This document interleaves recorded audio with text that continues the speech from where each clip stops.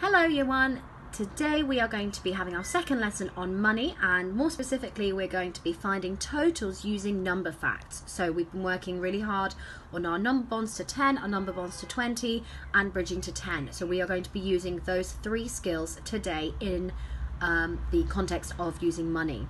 So have a look at this toy shop I have got here.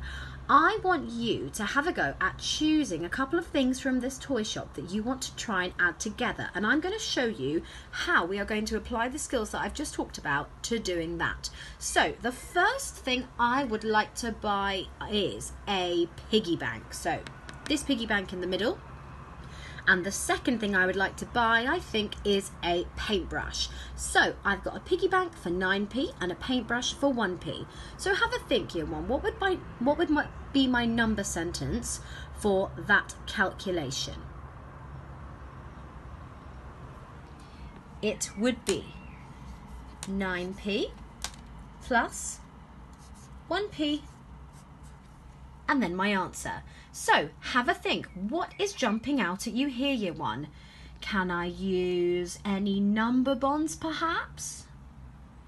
Okay, anyone who has spotted that this is one of my number bonds to 10, well done. 9 and 1 make 10. So I can do that really quickly in my head without even needing a number line or 100 square.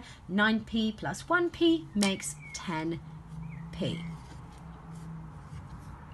Next question, Year 1. I would like to buy this really cool sheriff badge here for 7p, and I would also like to buy this toy train here for 6p. So a sheriff badge for 7p and a train for 6p. What would my number sentence be? It would be 6p plus 7p. Now, let's have a look. I know straight away that this is not a number bond to 10, and I also know straight away that this is not a number bond to 20. So which skill do you think I'm going to use? Well, 7 is not far off from 10, so I'm going to use bridging to 10. How much more do I need to add to 7p to make 10p? Well, I know that 3 and 7 are number bonds, so 7 plus 3. I'm going to borrow 3 from here to make that a number bond to 10. So I know 3 plus 7 is 10, and I know that I will have 3 left out of my 6 because I've taken away 3, because I know my doubles really well. 3 and 3 is 6. So I'm doing 10 plus 3. I've bridged to 10, and I'm adding the remaining 3, which is 13p. Final question. I would like to buy a lovely blue teddy bear, and I would like to buy a I think this keyring here with the star on it. So I want to buy the teddy bear for 15p and the keyring for 5p. So my number sentence will be, say it with me, 15p plus 5p.